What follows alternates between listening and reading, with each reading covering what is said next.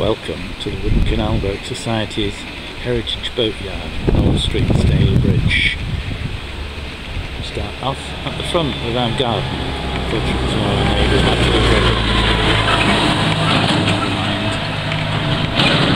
to This garden was designed and set up by one of our volunteers called Kate Booth some years ago, and there's now somebody who comes in every now and then and does a little bit of weeding, but really it needs somebody to take charge of it a little bit and improve it even more. At the moment it's quite nice. We had a big cutback of it last year, and this autumn 2016 we're going to have another little cutback and remove some things, like for example this ash tree here will get planted out, and so it will now hopefully grow into a full-sized ash because it's in the wrong place here. Here we go through the entrance. And again, we need a little bit of help with the garden. Somebody did set up a little bit of a garden here, but unfortunately I haven't had the time to maintain it. So a gardener, volunteer gardener, be very, very welcome. Around here we have Hazel's old rudder or helm, and that is for sale on eBay as a garden ornament. It's a bit of painting up, but it'll make a nice garden ornament. Over this way we find a display board.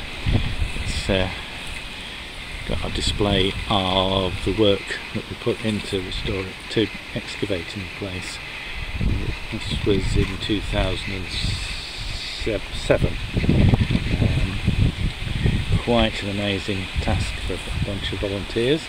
We got the whole boatyard lowered down to near canal level until it was like that, nice and clear and ready to go. And since then we've restored Hazel here. Got lots and lots of useful stuff stored about here. May look like chaos to some people, but it's actually very important stuff. For example, on top of the containers here you can see some guard irons which are rubbing strokes for narrow boats. It's like hen's teeth getting hold of a decent guard iron nowadays, so there's all kinds of bits there which we'll find useful. This needs a bit of finishing at the end. This is the wood store, which is where we keep all our timber, well, as much as we can get in there anyway, nicely stacked in the dry to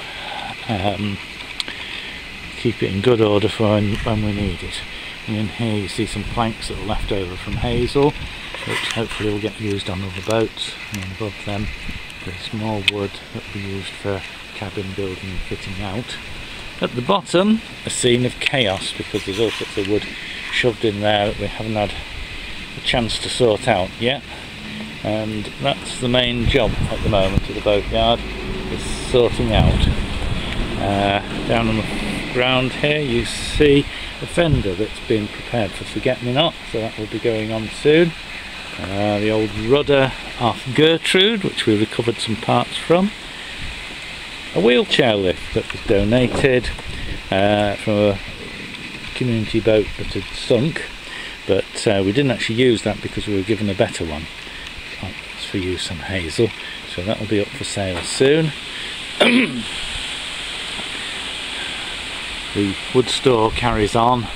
That's all got to be sorted out, reorganised and put into order.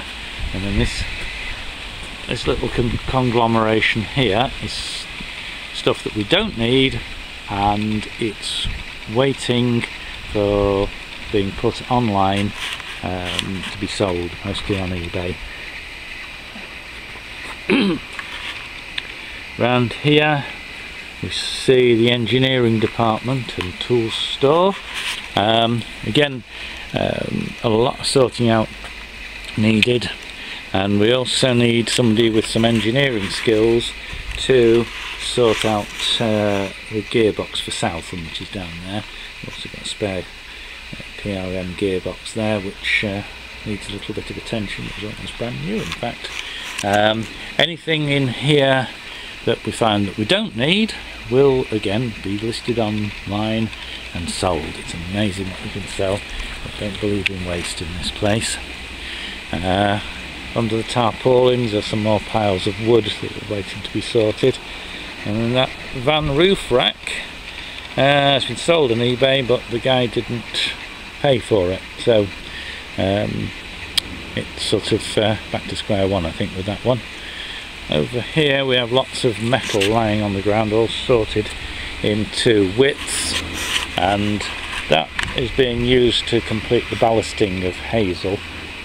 She still needs some ballast at her forend, and we can get a free supply of this stuff, so we might as well make use of it.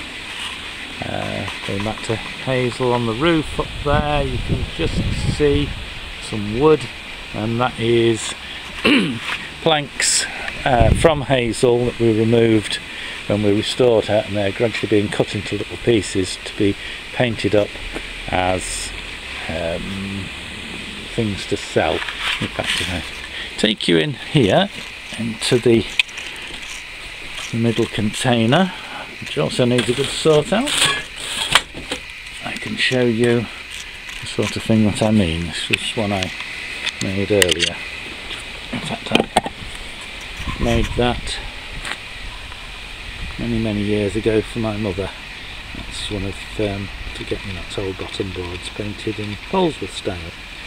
And so we need more people who are able to do that sort of thing. It's not that difficult, I can show you how to do it, and so can Maxine, who's our chief boat painter. Over here, pile of crap, that's waiting to go to the scrap yard as soon as we have another way in. And then we go into the lean-to, which you can see there, a gangplank for forget-me-not that Claire's just made, and more tools and so on. And here we have a pile of little bits of the old Hazel awaiting painting. So all of this stuff we need volunteers to come and do. I'll just climb up here a little bit, and you can see over here some containers with little oak trees in, because we use oak to restore boats, and it's one of our commitments is to put back at least as many trees as we use.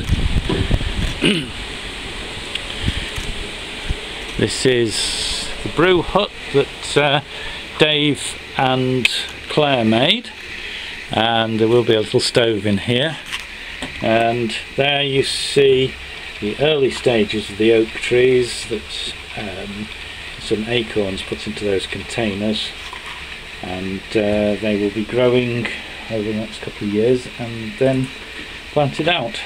There you see some offcuts of wood that we saved for Claire for her wood turning and wood carving. She's brilliant at that sort of thing.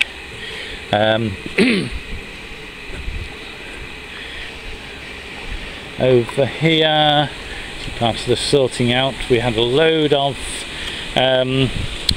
broken wheelbarrows here.